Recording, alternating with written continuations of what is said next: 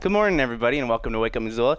I have a lot to talk about, a whole sheet of things from topics. We got weather news, smoke, air quality. There might be some rain coming up. I got also a couple art clips from a lot of the art museums, mostly the Missoula Art Museum. They have a lot of new installations, so we got some art clips from there. I got Marc Moss on the show. They're doing a special Tell Us Something this Sunday at the Wilma. He'll talk more about that later on the show. I got City Council report where they're talking about the urban deer population. Let's see what else I got. I got a summer short series that was made by the Boys and Girls Club and MCAT's very own Neil Wells, and I'll be showing that as well. And if we do have enough time, I will show you some highlights from MissCon 2017. It is already on our Facebook page, so you guys can watch it anytime. Missoula's community media resource. So let's move on. Let's talk about what's happening in terms of weather. So it is currently 49 degrees outside. Today you have a high of 86. You have that low of 57. It felt a little colder than usual today, and I felt a little more moisture in the air. I don't know if it's just me or whatever. But there's going to be a 20% chance of thunderstorms with maybe, just maybe, it could be a chance for rain, but you don't know. That's also another thing that brings me into the top story for today, which is the rain. So in the Missoulian, just this morning, I looked on their website, Missoulian.com. Rain looks like it may be on the horizon because between the mixture of smoke and those clouds, it's pretty hard to tell.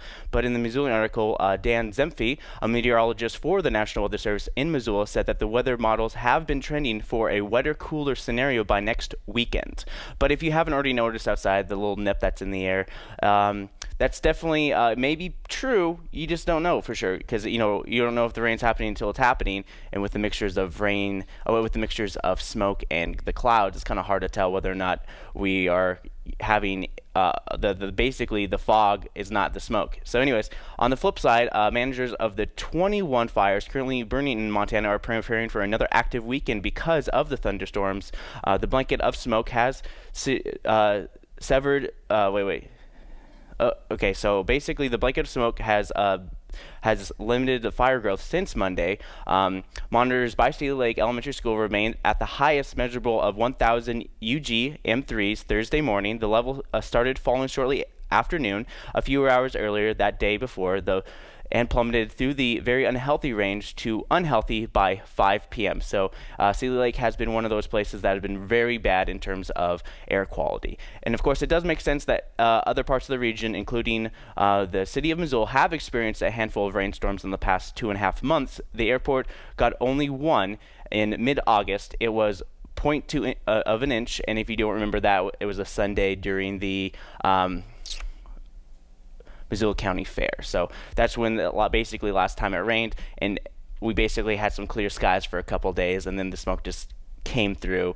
And then we had that really nice time September 1st. It was a very moderate, clear weather and stuff like that. But then on Labor Day weekend, even Missoula saw as high as hazardous air quality conditions as well. So currently, let's talk about some of the fires that are here locally and around the area in the state. Lolo Peak Fire is at 49,123 acres, 35% contained, and there's 432 people on it right now. Rice Ridge Fire, it's at 122,843 acres. It's 5% containment, and is at 818 folks working on it currently. The Mayor's Fire, it's at 59,441 acres, and the estimated containment date is Saturday, October 21st, 2017, approximately 12 p.m. That's what it says from the IncendiWeb.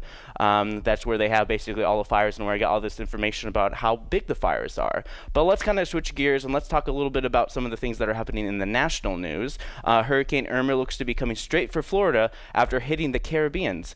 Josie and Katia are two other hurricanes that are following in suit behind Irma, while Josie, from what they said on CNN, is that it's actually moving further into the Atlantic. But there's also some other, the other hurricane is moving closer to the South American region, those kind of areas. The National Hurricane Center on Thursday morning issued a hurricane watch for Antigua and Barbuda, exactly 24 hours after warnings expired for Irma. Such a watch means that hurricane conditions are possible in about 36 hours. As of 8 p.m.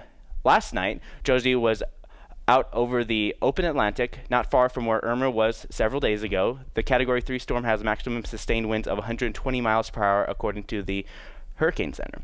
Most of these hurricanes are being watched while people in Florida are getting ready to get hit by Irma, which has downgraded to an extremely dangerous Category 4 storm on Friday, with winds reaching a sustained maximum of 150 miles per hour. The U.S. National Hurricane Center said at its peak, Irma sustained maximum wind speeds of 185 miles per hour winds, making it one of the strongest Atlantic storms on record. Let's go back to Montana and let's show you the map of the air quality currently. I go to svc.mt.gov. This is a great website where you guys can find out the air quality in and around the state of Montana and beyond. But as you can tell, we are in the unhealthy range in these areas. Seeley Lake is, of course, hazardous and has been. If you look at the map, it kind of sustains. Looks like it's been going down since last night. It might go a little bit higher by noon. It usually does, and then it will basically fade out. It currently stands at 122.6 particulate matter in the air for the city of Missoula. So that's pretty much it, what's happening with weather and news in and around the city of Missoula. I have an art clip, and when I come back, I'm going to have Marc Moss on the show talking about Tell Us Something on Sunday at the Wilma.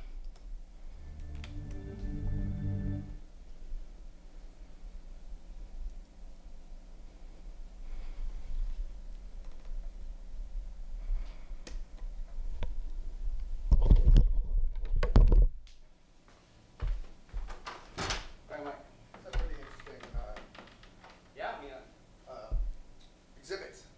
Oh, yeah. I want to see it. A lot of cool things. Where do you want? Right here. It's the table. Set this here in case we need it.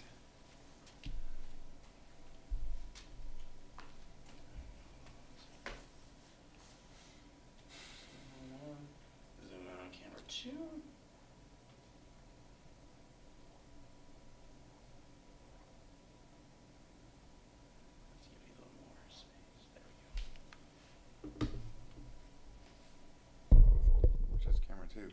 That's camera 2. Number 1. The red light basically means what cameras are being controlled in the back, which I'm controlling up here with a remote. Right. So it doesn't matter. Yeah.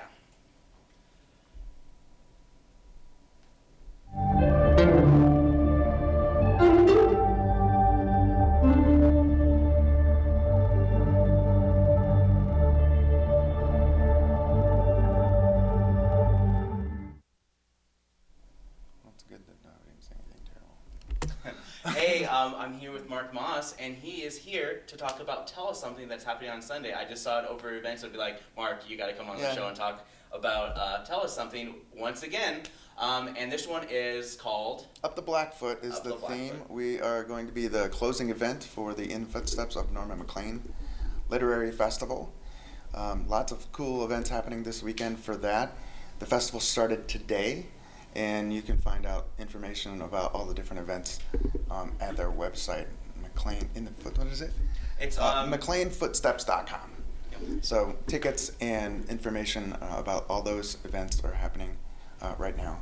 But also to find out more information about Tell Us Something, people can go to tellussomething.org. That's where there's a link to get tickets for the event on Sunday. We have 8 storytellers. They have 10 minutes to tell a true personal story from memory on the theme Up the Blackfoot. So we all have Blackfoot River stories. We're going to hear some stories about horses, hear some stories about fishing and rafting and tubing on the river, some river rescue stories. Really, really interesting stuff. And even for my own personal thing, I've actually never watched or read or had know anything about a river runs through it. Really? And people are just like, huh? It's like, why not? It's like, I don't know. Well, you'll have a lot of opportunities to see that this year. Sunday, in the afternoon at the Wilma, they're showing a river runs through it. Tom Skerritt will be there to do a little bit of Q&A about the film. They're going to show the film in the afternoon, then there will be a little break, and then Tell Us Something starts in the evening. So, yeah, pretty cool. I remember when I saw River Runs Through it the first time in the theater, I went with my folks, and I lived in my own little apartment, and in the morning I went over to have coffee with my mom, and she said, Marc, I saw this incredible film last night. And I said, well, what did you see? Because I remember sitting, in the theater next to her, and She said, it was called A River Runs Through It. It really reminded me of you and your brother. And she said, I saw it last night with you. And she was so like sucked into the film that she totally forgot that I was even there. Yeah. And a lot of these stories of Up the Blackfoot are going to be basically everybody's own personal experience with the Blackfoot River. Exactly. And the river runs through it. Is that the Blackfoot River? Yeah, the big Blackfoot River is where that story is set. Cool. Yeah. So, and it's nice because they're going to show the movie beforehand, because that's one story about how it became a book and became a feature film. But of course, many other people probably have their own stories of being up the Blackfoot. Absolutely. There's so many Blackfoot River stories. If you live in and around the Missoula area, a lot of people have those kinds of stories, and so we're going to celebrate that this week. Have you met any of the speakers or? Absolutely. We run a workshop. Tell Us Something runs a workshop for every single event. And ideally, all of the storytellers come together in one space at the same time. Anybody can do it. You got to sign up ahead of time. Mm-hmm. Yep, anybody could tell a story. Because of the Seeley Lake fire and some of the smoke and some of the difficulty with that and the challenges with that, not all of the storytellers were able to come together at the same time, because some of those storytellers are living up in the Seeley area. So I was able to do some one-on-one workshopping with the folks that couldn't make the main workshop. But I've heard all of the stories, and it's pretty interesting when I'm putting together the roster of who's going in what order. I think about it like what it must be like to put together an album. Yeah. Like if you're in a band, which songs come first and how that all flows together, and so it's a lot of fun. Yep. So cool. Sunday, September 10th at the Wilma. Up the Blackfoot Stories, Tell Us Something tickets are available at Rock and Rudy's, thewilma.com, and Top Hat Lounge box office. Cool. Are there any of the album covers, right? Anything for that? Like anyone that kind of really stands out for you? Like something that's really catchy? What do you mean, in like terms the of artwork? Story? Oh, the story? You know, I don't want to reveal the gems. They're all gems. Mm-hmm. And each story resonates differently with each audience member. So, cool. Yeah. Excellent. So once again, Wilma Theater this Sunday. Doors open at 6 p.m. Show starts at 7 p.m. But if you want to show up a little bit earlier, you can see A River Runs Through It at the Wilma, starting at... I think it starts at 1. I would check it out I think it's in the Independent, and you can certainly find it in the Footsteps of Norman McLean website. Yep. And at the Independent, at the very back of their page, you see the Norman McLean Festival. So Marc Moss was gracious enough to bring this down here for the interview, just to kind of show this. Learn about Norman McLean and more about River Runs Through It and Up the Blackfoot, especially for Marc Moss's Tell Us Something, which will wrap up the event, wrap up the festival this Sunday, 7 p.m. 7 p.m. at the Wilma. All right, thanks, Mark. Thanks, I really Scott. appreciate it. Yeah, you bet. And if you want more information, you can go to tellussomething.org, or you can go to McLeanFootsteps.com. So we'll be right back right after a couple new programs will be airing on MCAT. Stay with me.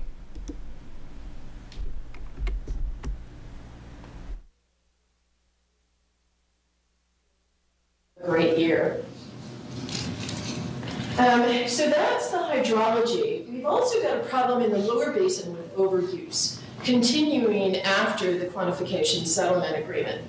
And this is a very basic water balance for Lake Mead. And it's all based on annual averages. So on average, Lake Mead gets about 9.0 million acre feet flowing into it. That's releases from Lake Powell that are owed by the upper basin to the lower basin.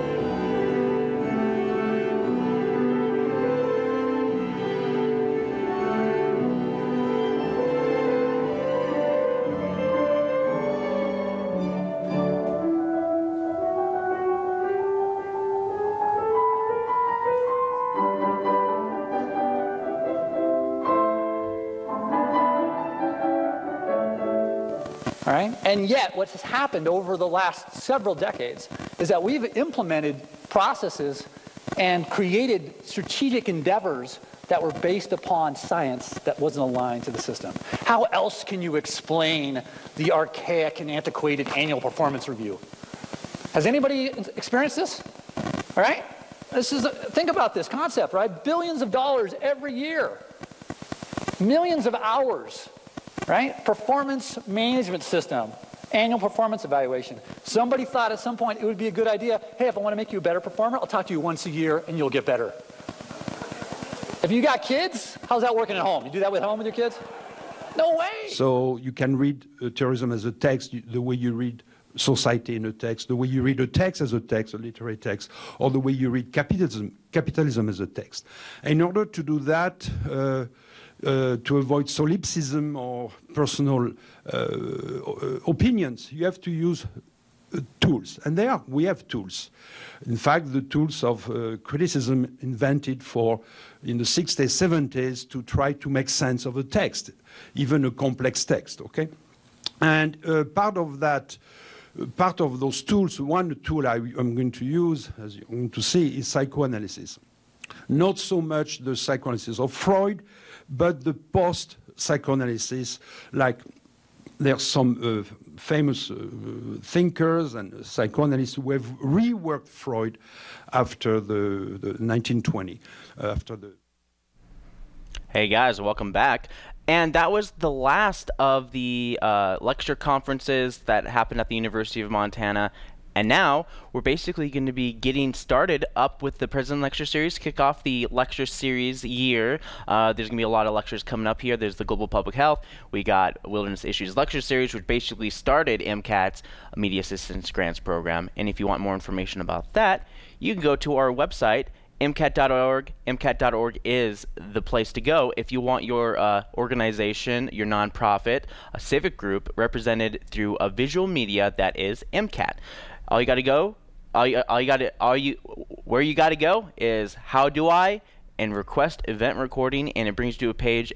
And if you don't know if you're qualified or if you're able to do it, if you go to that link, it describes exactly in full exactly what we would do with that program and how we would work with you as well. So you can get in contact with us, MCAT@MCAT.org, or you can call us 542-6228. MCAT does weekly orientations for anybody who is interested in being a part of MCAT, being one of our mini producers here at MCAT. You can be here every Wednesday at 5:30 p.m. and we'll basically give you orientation about what it means to be a part of MCAT and what it means to be part of a growing visual community here in terms of media and just helping people improve their skills with camera or have a new skill with camera work. Also, to find out more information about myself, go to wakeupmissoula.wixsite.com/wakeupmissoula. We're all on YouTube, Facebook, and Twitter. You can't miss us. It's great. It's wonderful. It's I'm vamping. Anyways, let's move on to the next topic, which is pre-critic. Well, it's finally here again from the makers of a 5-perspective point of view, which follows many narratives to one epic conclusion that has been done in many different ways. Comes it coming, and it is coming to make you confused unless I explain it. They might as well just call this movie Pennywise the Clown. Makes sense. His second theatrical appearance.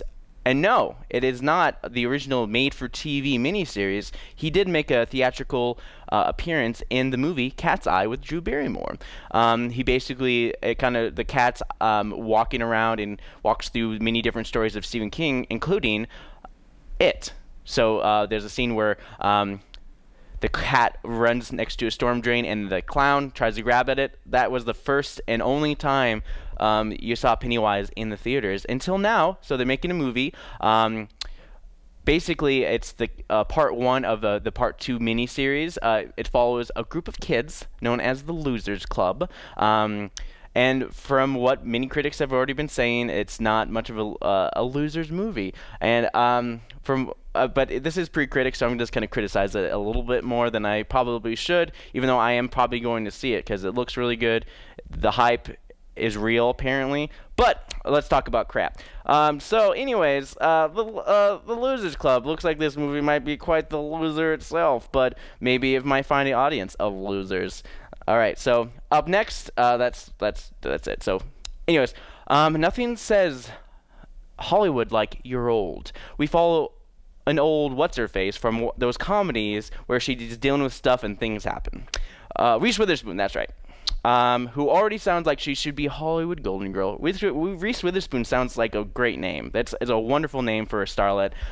She stars in a movie about a woman who's going through the midlife crisis. Her husband leaves her, probably for a younger girl, you know, whatever. And she basically leases out 3 rooms to 3 young men who basically she starts, I guess, getting wooed by. It's kind of like Mamma Mia, but like without music, I guess.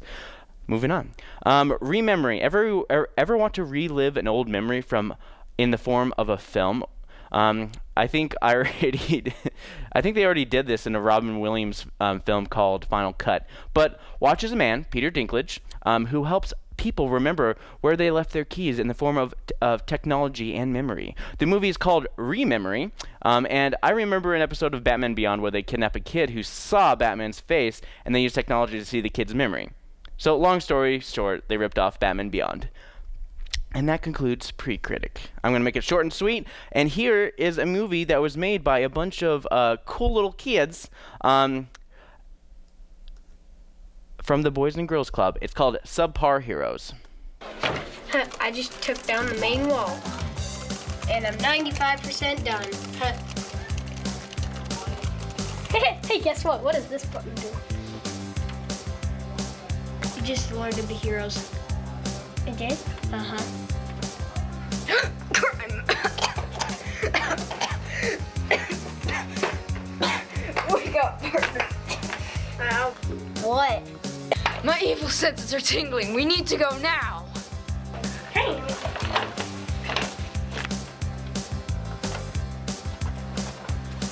Stop! You are being bad.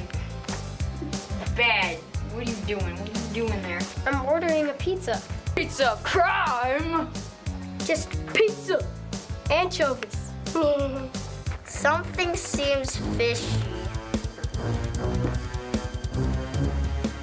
Crime fighting crime! No!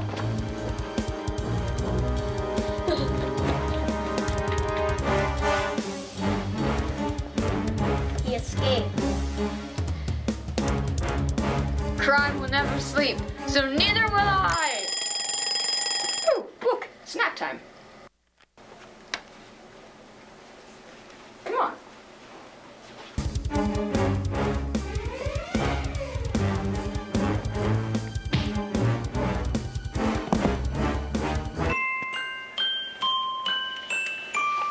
Nap time over! Crime never sleeps, and neither will I!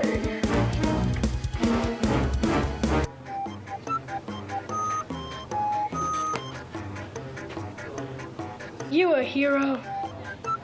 No, I'm an anti-hero. So you're not a hero? Yes. So you're a villain? No, I'm an anti-hero. Anti means the opposite. So if you're not a hero, then you're a villain. No, I'm an anti-hero. So can you help me get up? No, it's not my problem.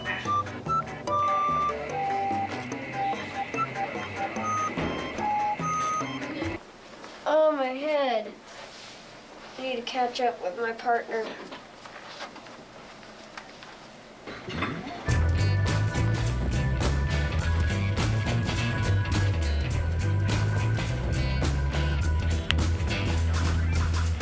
Ha! Seems like you underestimated us. I haven't underestimated anything. Justice punch!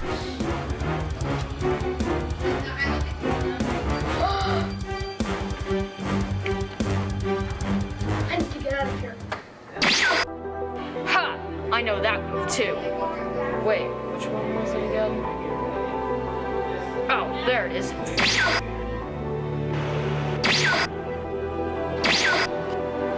this. I agree.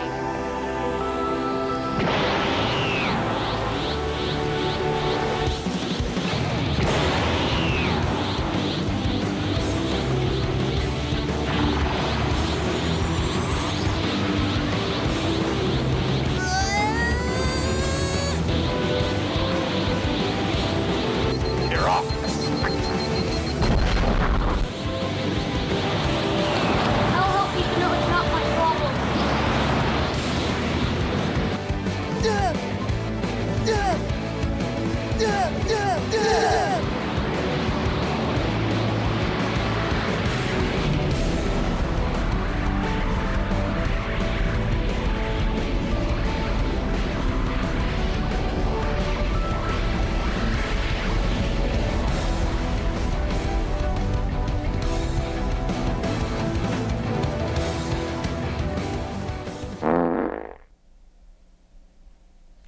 Yeah, that was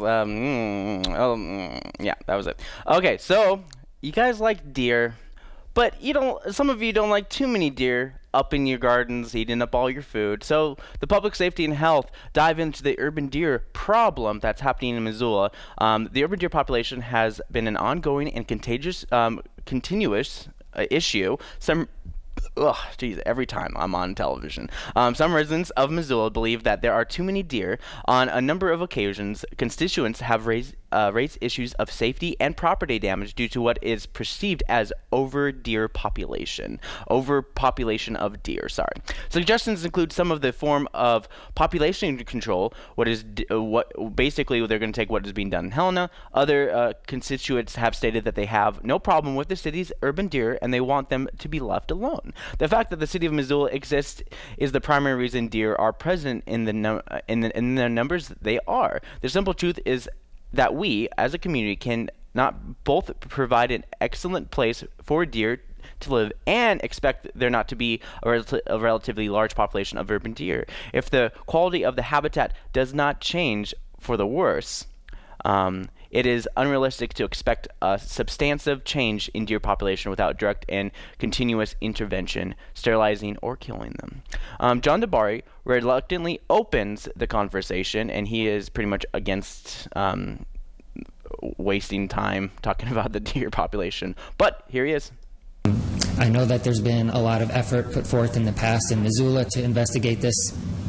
You yourself, Mr. Wilkins, have put forth a lot of effort on this, and so far, I guess we found that there's no real impetus to change the current situation. But I thought it's probably worth a few minutes for us to sit around and have a conversation, as I said again, about what our experiences have been, what our interpretation of solutions have been in other communities, and just to see if there's anything that we should consider doing in this community other than leaving the status quo. So that was really my intention, to have a conversation and see if it would lead to anything or nothing for that matter. Thank you. So basically, yeah, I mean, he does not care about it whatsoever. Okay, John Wilkins, he talks about the split between folks and the referral. Some people have brought it up and are concerned about the deer population, and John Wilkins is voicing their concerns. It seems like after I did that subcommittee, I was the guy everybody called, and still do on the deer. So I have one idea on the cost part, but there's a lot more that have to be done before you can get to that, is to have districts. And I don't know if you can have special districts or not, or how to set them up. But it's an idea, I guess, that could be looked at. And, I don't really have any more suggestions of what you can do that we haven't talked about and tried. But then that was 4 or 5 years ago, so maybe there's new things. So I'm willing to listen. So anybody want to say something? Brian. All right, so the next quote I have on here is from Brian von Lossberg, as you just heard from John Wilkins. He talks about how Helena dealt with their urban deer population, and they also are how they are currently managing it. Seeing the data from Helena, and I completely appreciate the preponderance. That's a primarily mule deer or almost exclusively mule deer population, and ours with the whitetail or more mixed, that they're different ball games, and we can't assume that what has worked there necessarily would work here. But if you look at their data now that they've been running that program for several years, they have achieved some reductions in conflict in calls that have come into the police department. And so that's another thing I wanted to get out there is I'm hoping that we could query the police department, and I don't know if anybody has done this, to find out what our trend over the past several years has been with calls. In Helena's case, I mean, they're clearly tracking it, and this is deer-related calls, including dead or injured animals, problem deer, and motor vehicle crashes. And they've got good data that shows it went 2003, 130, in 2003, 2004, jumped to 213, and peaked at 363 in 2008, which I believe is when they started the program. And then they had significant reductions down to a 5-year low in 2014 of 154 calls. It has since gone back up again, so there's some variability there. But having that data would be really helpful, and I'm hoping one of us could make a request to the police department to see what, if anything, we're tracking there as a starting point. All right, so the first solution in dealing with any kind of overpopulation is their migratory patterns. It's figuring out exactly where they go and how to deter them from going to certain places, especially in large masses of the population as well. Many things is that once a deer basically finds a feeding ground that basically suits them and basically can feed them for long periods of time, they have a tendency to stick around for the food, but don't care about much other things as well. One of the things that Helena did was basically that they used to trap deers with nets. Unfortunately, the deers that were captured would squeal and would cause neighboring homes to complain about the noise. Also, another good point is that the Fish, Wildlife, and Park asks that you should not provide deer with food or a place for them to gather. Let them roam and avoid people rather than being acclimated to people, which can become a problem because sometimes there were some reports of deer stomping dogs, but mostly it was because it's a mother doe protecting her fawn. And then other things is like sometimes when male whitetail or mule deer are in the area and they're fairly not afraid of humans, they have a tendency to be aggressive to some humans as well. So Marilyn Marler, she talks about some of the solutions that the city of Missoula or what steps can be made to improve, I guess, help deal with the overpopulation of deer. If we have an overabundance of deer and we have hungry people in Missoula, it makes perfect sense to put those problems together. But not all of Missoula has even the perception of a deer problem. In Ward 6, where I live in the number streets, there's no deer. It's like kind of a big thing on the block if someone sees a deer in the neighborhood. And I think that for that reason, the deer control districts would be the way to go because it is, Grant Creek, Miller Creek, Rattlesnake, and I don't think that everybody should pay equally for a problem that's kind of it's not equal throughout the town. And I also wanted to say on the record that Missoula, Montana is a pretty special place, and it's a special Montana kind of a problem to have too many white-tailed deer coming into town, and the traffic issues are very serious, but in my line of work I hear a lot of people complain about deer eating their landscaping flowers, and we do have some personal responsibility for where we live in the world to adjust our gardening practices and our expectations. We can't just be entitled to grow the same plants that we might have grown in a different part of the country. There's a lot of creative solutions to landscaping and gardening. All right, so that was Marilyn Marler talking about some of the issues that some of the people have with the deer eating their begonias or whatever. I have no idea about. I have no green thumb, and I don't even try to have a green thumb. So anyways, in many ways, the city is considering doing a survey, but it kind of seems clear that we like deer here in Missoula, and there's also another population that doesn't like deer, but not in the way that but what would work is to take an educational stance on to come up with a Missoula Run section that would basically show people how to repel deer in their backyards without encroaching or bothering other neighbors. Many wards in Missoula don't have don't have these similar problems. A lot of the deer are in rattlesnake areas, university areas. And then also there's some areas up, I think Ward 4 in John Wilkins district, because when you're going, especially the deer are very hard to handle, especially when you're going up and down those hills, up South Hills. There's a lot of like hilly places and turns and whatever,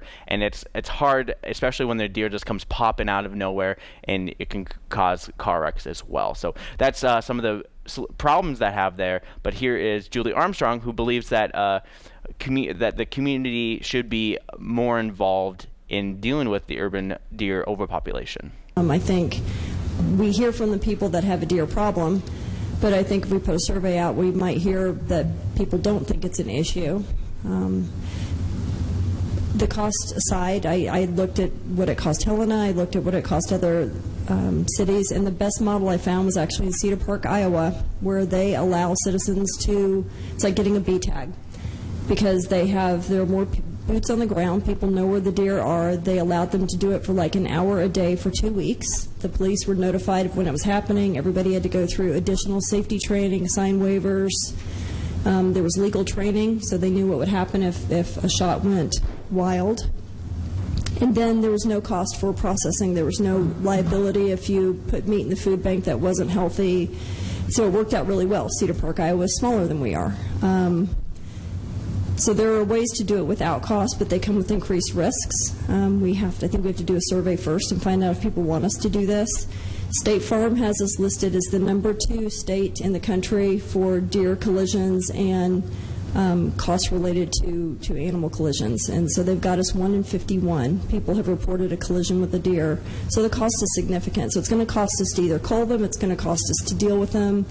We're spending resources one way or the other, so I think it comes down to whether or not people want us to do it. All right, so that was Julie Armstrong talking about a survey about having more information about this overall. In many ways, let's say, okay, so one of the solutions is from a public comment about a lady, Ingrid Gibson. She gave a public comment on birth control for the urban deal, which basically would be a long-term solution to overpopulation of the deer. There have been a lot of improvements in the last few years. The EPA actually just approved immunocontraception formally for deer in July of this year. It has been used successfully in deer for many years and also in equines, horses. So we have a lot more information. 7 states now have implemented programs using immunocontraception. All right, so that was Ingrid. Gibson. She goes on a little bit more details about birth control and how a lot of things. Basically, the birth control is a chemical that prevents birth for 2 years among does and can be administered via DART. It usually takes a year for this to work, and that's more of the long-term solution. But from what a lot of the comments going back and forth, this can cost anywhere between $150 to $250 per deer that they inject with this contraceptive chemical DART, basically. Marilyn Marler has a suggestion to deal with how people can live with the wild animals. As she already said before, it's kind of like we're kind of encroaching on the urban deer, since Missoula is a great place, and we're just kind of like invading their territory. And this is Marilyn Marler. But I have long thought and not had time to work on it that instead of just looking at deer issues or bear issues in Grant Creek and the Rattlesnake Creek, we should probably start looking at them in terms of living with wildlife districts up there and have some comprehensive rules for both of them. And I know there are guidelines for keeping honeybees safe in bear zones, and do you really want to have chickens in a bear zone? And it might be time for us to look at some of those urban fringe areas and, find out from Fish, Wildlife, and Parks what the consistent problems are, and maybe do something more proactive in those outlying areas. Because it is, like a lot of people have said here today, and the woman with the farm party T-shirt, said these are, we have to make decisions about how we live our lives, and yeah. And all right, so that was Marilyn Marler basically stating that sometimes, a lot of times, being more educated on basically living with some of the wildlife that is in the area. A lot of times, it's like, well, we moved basically in their homes. And it's kind of hard, especially when we have irrigation and able to grow plants and suitable food sources for a lot of the deer that come through here. It's kind of like we're kind of doing that to ourselves in a lot of ways. There's also another thing in terms of like homeowners associations and rules and stuff like that, because some people are just like, well, what if I build like a huge fence just to prevent any deer from coming into my place? There's also issues with like the homeowners associations in certain rattlesnake areas that say you can't have a certain amount of fence there, prevent like basically at all, depending upon like the aesthetic of neighborhoods. A whole nother issue, no other ball game in itself. So it's one of the things that is being discussed, talked about constantly, especially in the city of Missoula. A lot of times people are split on it. People who have an urban deer urban deer problem voice their concern. People who just see a deer and they're like, ooh, a deer, are perfectly fine with the deer population and whatnot like that. Of course, I want to know what you guys think, and you guys can comment on my Wake Up Missoula Facebook page, and you can hashtag urban deer for at Wake Up Missoula on my Twitter feed as well. Of course, that's it for now. Missoula Motion is going to be on the show next Friday to talk. They talked about Sunday streets in a meeting during their public, I think it was Public Works. Yes. And they're going to be, they were talking about their Sunday streets, and they'll be on my show on September 15th to talk about Sunday streets as well. So that's going to wraps up the City Council report for you guys. Here is another rolling clip of PSA that I made that is going to be talking about our Saturday drop-ins, which are starting the first Saturday in October. Hey, how's it going over? Oh, have a good day. Oh, huh, I didn't see you over there. What a nice day to be out and about today. But I want to tell you something about what's going on here. Hold on a second, let me just adjust this. Okay, there you go. Let me talk about MCAT. MCAT is doing Saturday drop-ins starting every Saturday this fall, winter, and spring season from 1 to 5 p.m. Let's go check it out, come on. MCAT is a great way to create. All you gotta do is come on down to our location at 500 North Higgins. It's as easy as that. See you there.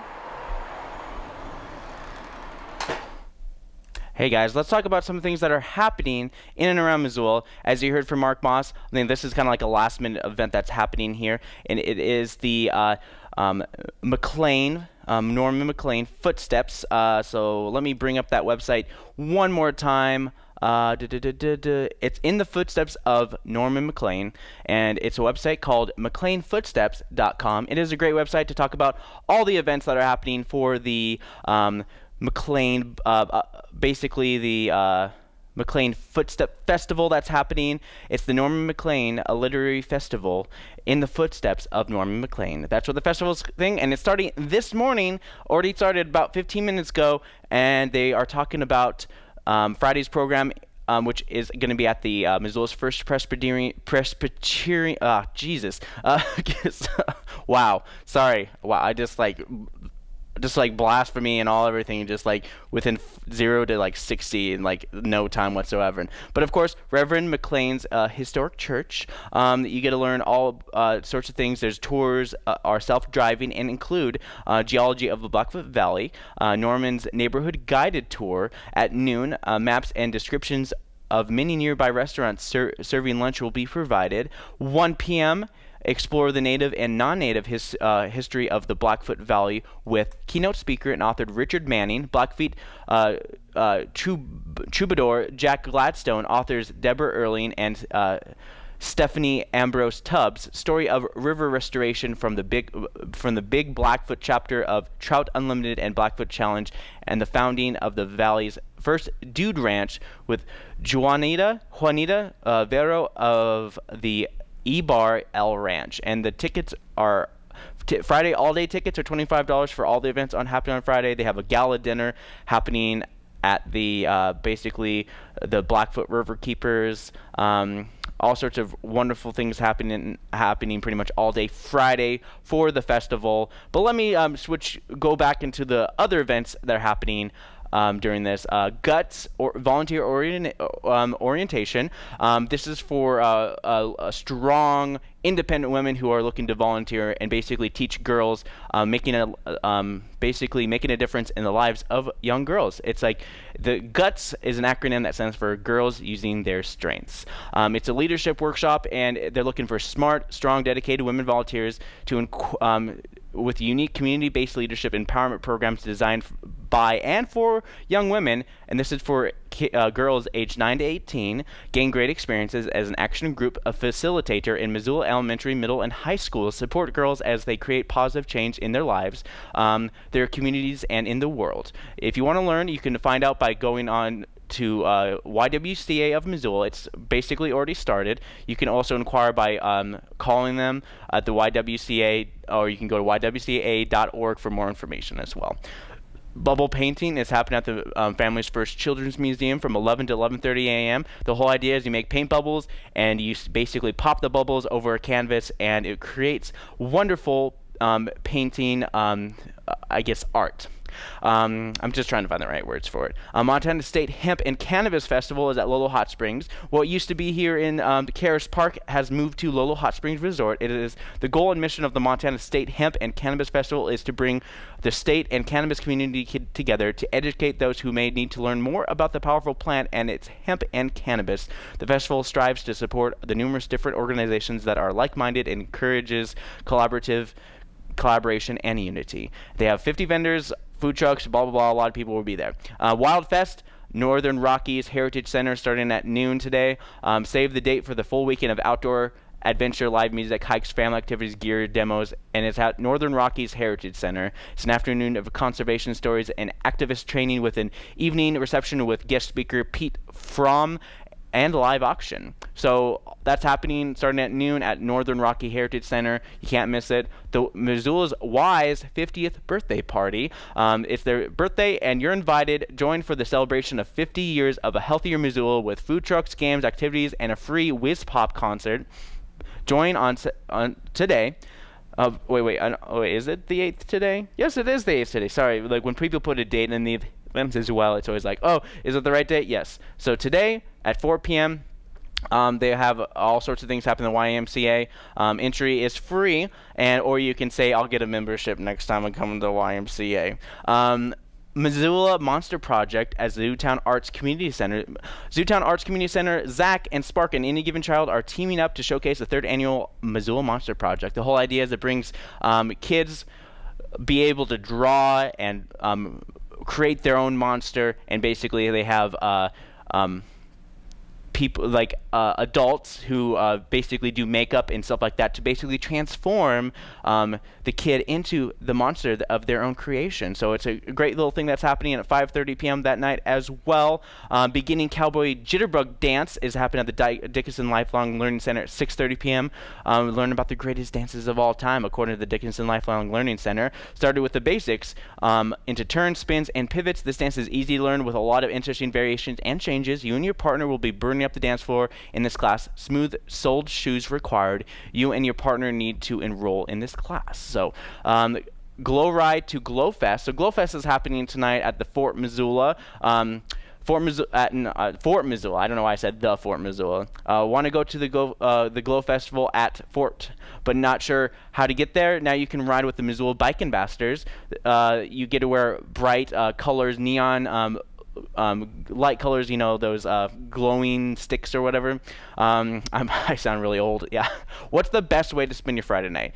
The Fort Missoula Regional Park for this epic glow party, which is features live music by Ghost Peppers, DIY glowing lawn game competition, light maze, glow-themed art showcase, costume contest, fluorescent photo booth, demo, escape room, and more. $5 suggestion donation supports the community programs at the Fort. Questions and more at 721-PARK or visit atthefort.org. And Raised in the Saddle, University of Montana at 7:30 p.m. Told in under 55 minutes the comedy rolls across the Big Sky State via steam locomotive following teenage cowgirl Alice Greeno as she encounters a who's who list of famous Montanans. Alice will need the iron will she's known for because this train ride will provide everything bit as exciting and challenges as sticking to a 1,200-pound of bucking, snorting, kicking muscle that's waiting to greet her at her first rodeo competition. Raised in the Saddle. It is a basically comedy, one-woman show, it seems like, or it's a performance. So you can check that out. It's going to be University of Montana. University of Montana has a lot of great things. I believe the outdoor cinema is happening in Missoula tonight as well, but also it could be an issue in terms of the smoke that are happening because it is fairly high particulate matter. But let's talk about some of the things that are happening tonight. Let's see, program. Sorry, I had to go to their website, which is nmcdc.org. It's the North Missoula Community Development Center. Let's see, program, events. I want to say events. Nope, that's not it. But okay, so I was told that they have an outdoor cinema that's happening, and outdoor cinema basically is this weekend and I think next weekend, and they basically go to, God, I can't even think of the school, but outdoor cinema, it happens basically, where is it?